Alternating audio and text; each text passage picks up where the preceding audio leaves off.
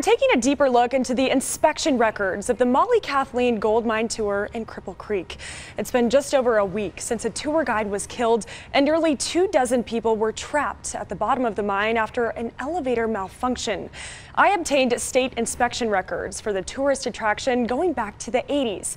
The records show another instance the state ordered the mine to close down for safety reasons. This is the moment the last of nearly 24 tourists were brought to safety after they were stranded for 7 hours at the bottom of the Mollie Kathleen gold mine last week. What was meant to be a family-friendly tour showing off the mine's history turned into a mass response from first responders. The Teller County Sheriff's Office says a 46-year-old tour guide was killed after a malfunction with the mine's elevator as it was making the 1,000-foot descent. Currently, we don't know exactly what happened at 500 feet to cause this. That's something we're working through. As state investigators figure out what exactly happened during the tragic accident, News 5 sent a request for the mine's annual state inspection reports.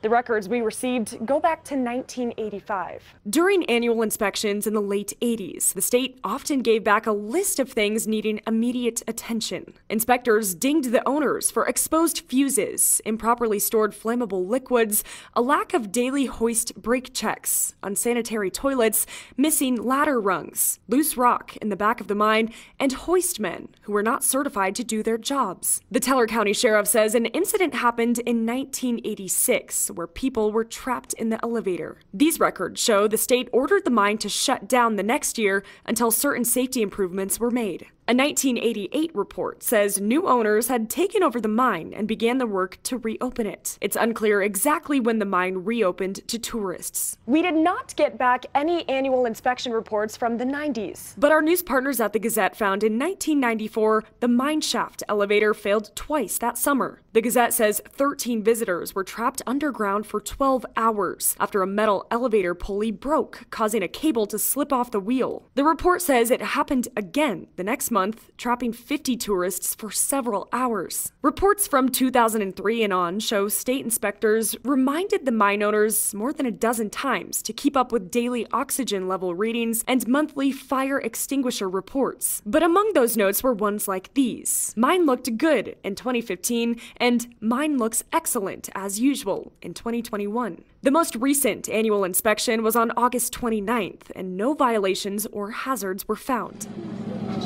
After last week's emergency, the Teller County Sheriff called the current owner of the mine a hero as he and his family helped to repair the elevator to rescue tourists. To be completely honest, that owner actually rode with the inspectors to make sure that that mine or this elevator could go down safely. There was a lot of pressure on that family, and without their help, we may not have been able to get people up out of there. State regulators ordered the owners of the Mollie Kathleen mine tour to keep the attraction closed as investigators complete their review of the incident. The Colorado Division of Reclamation, Mining, and Safety says it's trying to determine whether or not the death at the mine was the result of non-compliance or was strictly accidental.